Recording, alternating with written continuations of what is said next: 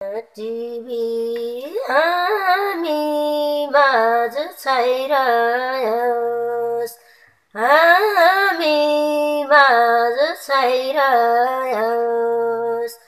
हेम्रा जस्तै यो देशले पाइरह्योस् छुट्यो नि माया न मलाई सुख न मलाई सन्तोष न मलाई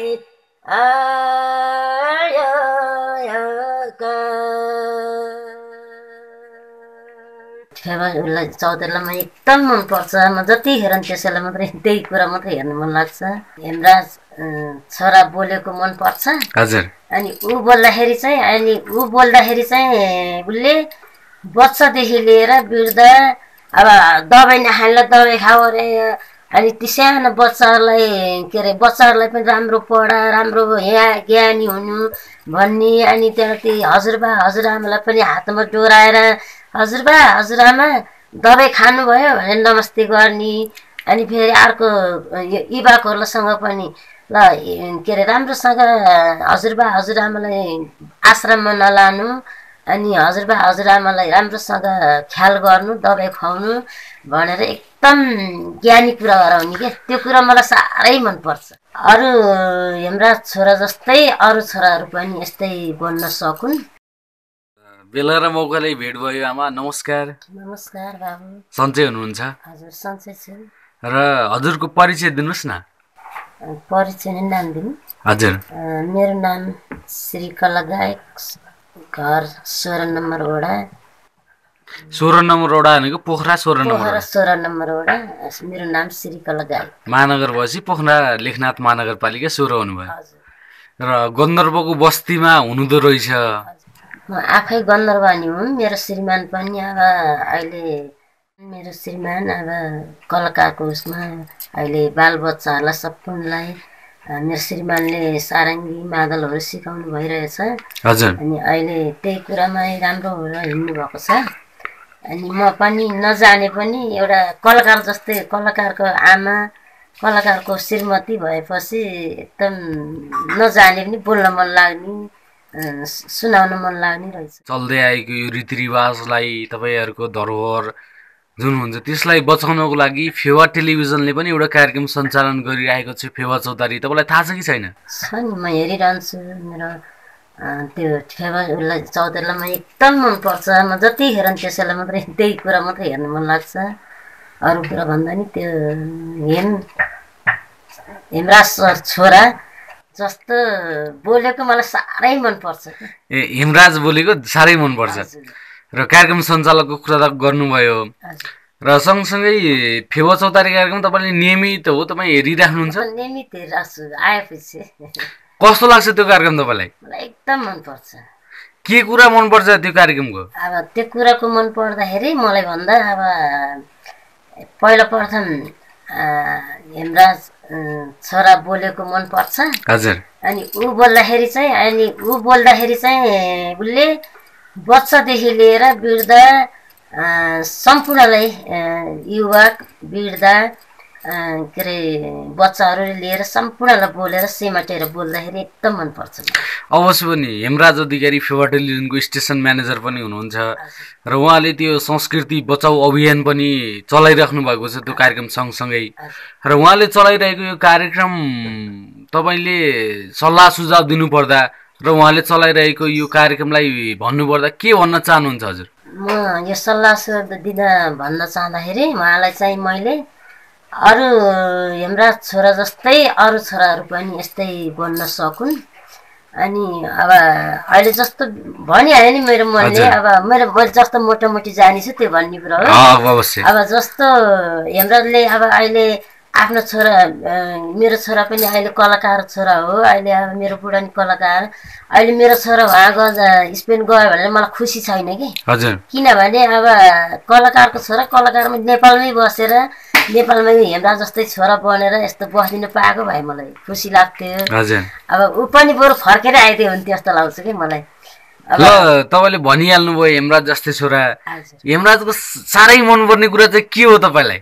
उहाँको कुरा मलाई हजुर उहाँले सबै कुरो सिमेट्ने कि अब बच्चादेखि लिएर बुढा पाका वृद्ध सबैलाई लिएर सिमेटेर अब दबाई नखानेलाई दबाई खाऊ अरे अनि ती सानो बच्चाहरूलाई के अरे बच्चाहरूलाई पनि राम्रो पढा राम्रो यहाँ ज्ञानी हुनु भन्ने अनि त्यहाँदेखि हजुरबा हजुरआमालाई पनि हातमा डोराएर हजुरबा हजुरआमा दबाई खानुभयो भनेर नमस्ते गर्ने अनि फेरि अर्को युवाकोहरूसँग पनि ल के अरे राम्रोसँग हजुरबा हजुरआमालाई आश्रममा नलानु अनि हजुरबा हजुरआमालाई राम्रोसँग ख्याल गर्नु दबाई खुवाउनु भनेर एकदम ज्ञानी कुरा गराउने के त्यो कुरा मलाई साह्रै मनपर्छ। अवश्य भने जस्तो हेमराज अधिकारी सरको फेवा चौतारी कार्यक्रम तपाईँले नियमित हेर्नुहुँदो रहेछ र तपाईँले त्यो कार्यक्रम हेर्दै गर्दाखेरि तपाईँले आफ्नै छोरा स्पेनमा हुँदै गर्दा तपाईँलाई पनि खुसी लागेन?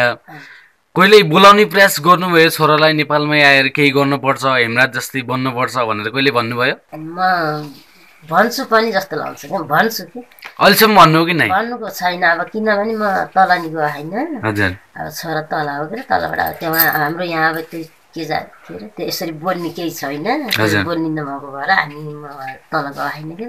तर मलाई त मेरो छोरा बाहिर गएको भन्दा मलाई यहीँ बसेरै नेपालमै बसेर हेमराज छोरा जस्तो भइदिए मलाई राम्रो लाग्छ। त्यस्तो लाग्छ र फेवा चौतारी कार्यक्रम हेर्दै गर्दा अनि त्यो कार्यक्रममा कहिले कहिले तपाईँले सुन्ने गीतहरू हुन्छन् र त्यहाँ गरिने कुराकानी हुन्छ र तपाईँको गाउँठाउँमा फेवा चौतारी ल्याउन तपाईँलाई मन छैन? मन छ नि मेरो झन् पोखरा हाम्रो यो 16 नम्बर वडा ल्याउनु पाए मलाई कति खुसी लाग्थ्यो कि। अवश्य भने पोखरा लेखनाथ चोर भनेको गन्धर्वको यो बस्ती भएको ठाउँ त्यो ठाउँमा तपाईँले अवश्य पनि फेवा चौतारी लिएर आउनुहुनेछ हामीले आशा गर्न सकिन्छ। र सँगसँगै तपाईँले भन्नुभयो र हेमराज अधिकारीको बारेमा तपाईँले प्रशंसा गर्दै गर्दा तपाईँले छोरा भनेर उपनाम दिइसक्नुभयो। साँच्चै त्यो छोरालाई भेट्न पायो भने तपाईँलाई कस्तो लाग्ला? एकदम मन पर्थ्यो गौरव लाग्थ्यो किनभने उहाँ झन् हेमराज छोरासँग भेटघाट हुन पाए झन् असाध्यै के मकै कुरा खोल्न पाए जस्तो हुन्थ्यो जस्तो लाग्छ। के कुरा खोल्नुहुन्थ्यो त? भेट भयो ल कुरा के अब के भन्ने उहाँले जे भन्नुहुन्छ त्यो कुरा उहाँकै मुखुन्जरी भन्न पाए झन् खुसी लाग्थ्यो कि। अब म हुन त सबै ठाउँमा मैले हेरिराखेको छु कार्यक्रम त होइन तर म स्याङ्जामा गएर एकदम गौरवै लाग्यो क्या त्यो पुतली बजारमा उहाँ बोल्नु भयो रहेछ।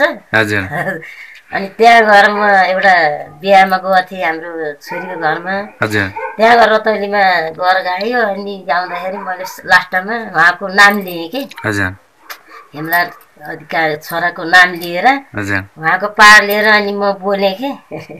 के बोल्नुभयो त्यहाँ?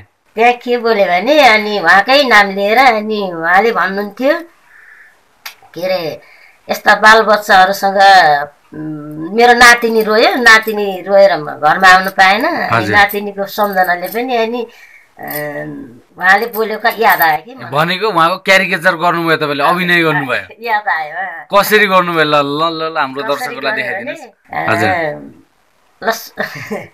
हेलो हेलो भने नातिनीलाई त बोलाउनै पर्यो हेलो हेलो अनि उहाँले चाहिँ बोल्नुहुन्थ्यो बाबुले चाहिँ बोल्नुहुन्थ्यो सानो मान्छे मेरो नातिनी रोयो अनि सानो मान्छे तपाईँ रुनुहुन्न नरुनुहोस् ज्ञानी भएर के अरे आफ्नो स्कुलमा जानुपर्छ हजुर बाबा हजुर आमालाई आफ्नो मम्मीलाई आफ्नो ड्याडीलाई कहिल्यै पनि दुःख नदिने है ल है भन्ने सानो बच्चाहरूलाई अनि फेरि अनि बुढापाकालाई अब आफ्नो वृद्ध उमेरको भएको जतिलाई अनि बाबा आमा तपाईँहरू यहाँ मेरो अगाडि आउनुहोस् अनि के अरे दबाई खानुभयो भन्ने पहिला अनि त्यो भन्ने अनि मेरो कस्तो छ कस्तो के लाहा हजुरहरूलाई मेरो कार्यक्रम कस्तो लाहा भन्ने अनि त्यो बोलेको सुन्दा मलाई साह्रै मनपर्ने।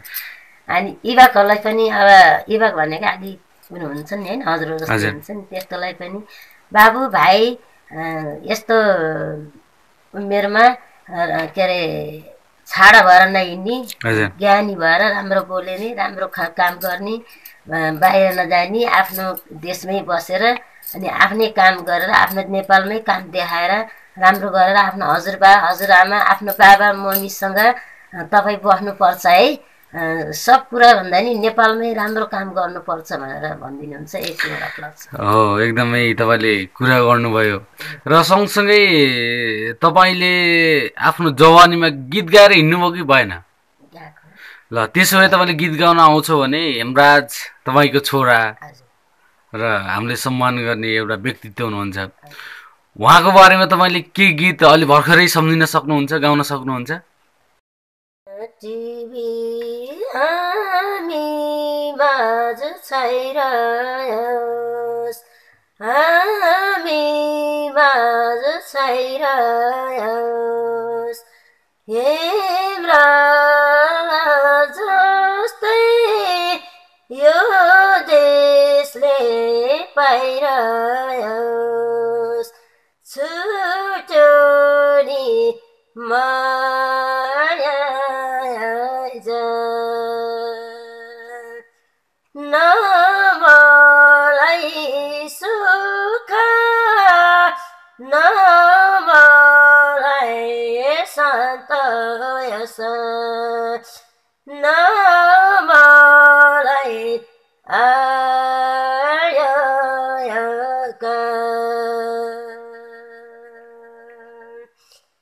न मलाई सुख न मलाई सन्तोष न मलाई आयो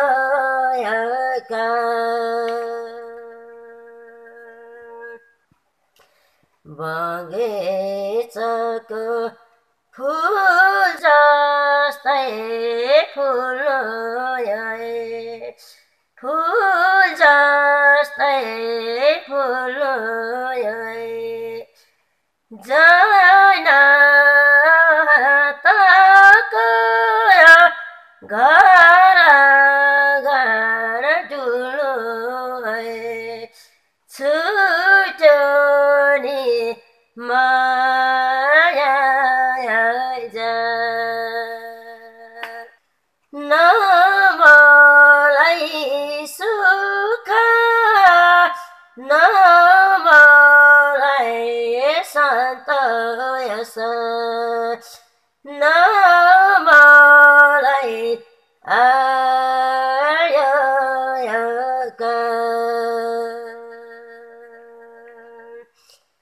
न मलाई सुख न मलाई सन्तोष न मलाई आयो